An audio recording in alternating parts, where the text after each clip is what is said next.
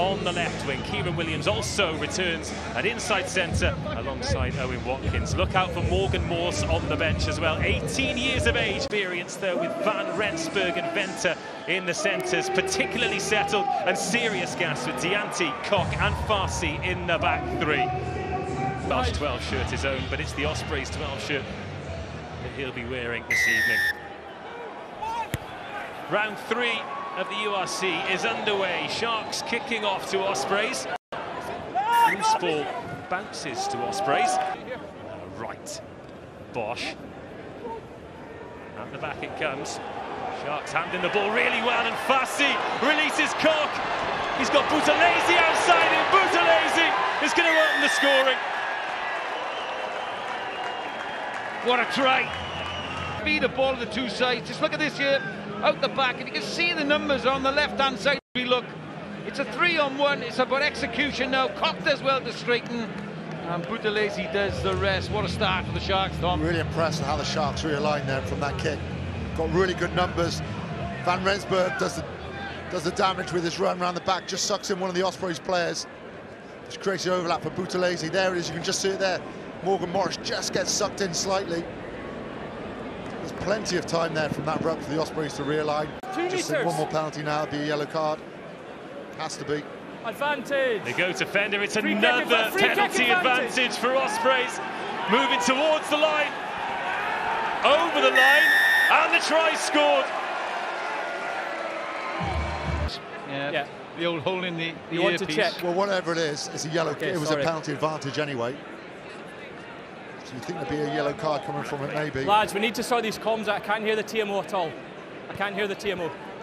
Clear separation, so if there's loss of control, looking for separation. No separation. Mateo, are we seeing clear separation after the loss of control? I wouldn't like to call that one, Shanks. If you freeze it there. Didn't see where the separation was. Yes. So, okay, so it's no try. Well, this might end up being bad news for Sharks anyway, because surely now yellow card's coming off the back of the penalty. Not good just now, so he was trying to come in. It is still in the hands of the big men. Penalty advantage coming. Now will we see some width. Whipped out, Jack Walsh. Walsh is in. Ospreys score, and the pressure eventually tells. For all the rugby we've seen from the Sharks, they're not making any inroads really until now. Well, they might be now, because the gap opens up for Jansi Van Rensburg. Oh, he puts it on the toe, and now it's Max Nagy. Well, he's come off the bench and he's gone straight onto the scoreboard. Max Nagy, 2 tries in 2 games, and the Ospreys lead. Through the motions to bring an end to this half. Okay, advantage. You've got advantage. Penalty advantage. No arms tackle. Take it. So Jack Walsh, little nudge in behind.